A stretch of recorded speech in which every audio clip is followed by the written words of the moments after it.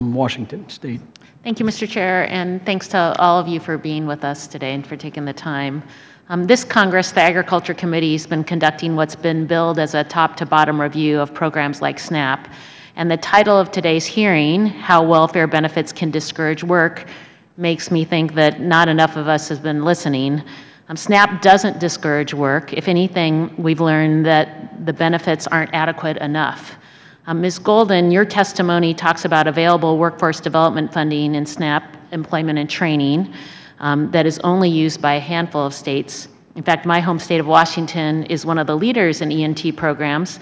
I introduced a bill last Congress that was the basis for $200 million in new SNAP ENT pilot programs in the Farm Bill, and I'm definitely proud that these pilots are based in part on criteria from Washington State's program that's helped participants achieve self-sufficiency. As you know, these programs differ widely in participation and success across the states, but even at the height of the recession, 60% of those enrolled in Washington's ENT programs found employment, and in one study, less than half remained on government assistance 2 years after starting the program. So I was wondering, Ms. Golden, can you further explain how ENT programs promote, not discourage work when jobs are available?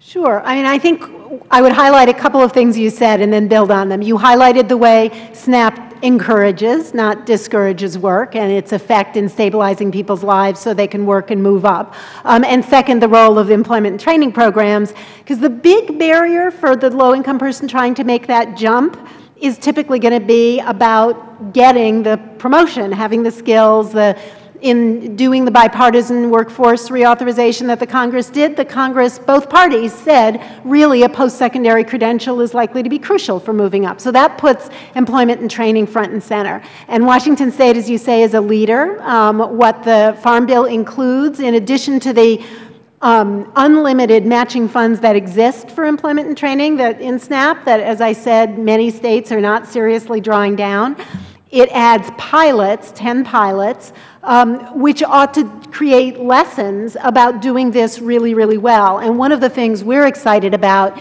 is that there's been a lot of innovation in the employment and training arena, community colleges, workforce programs, but it isn't necessarily known to SNAP agencies. And so building that connection, using those pilots so that people can make that leap, I think is a very exciting next step.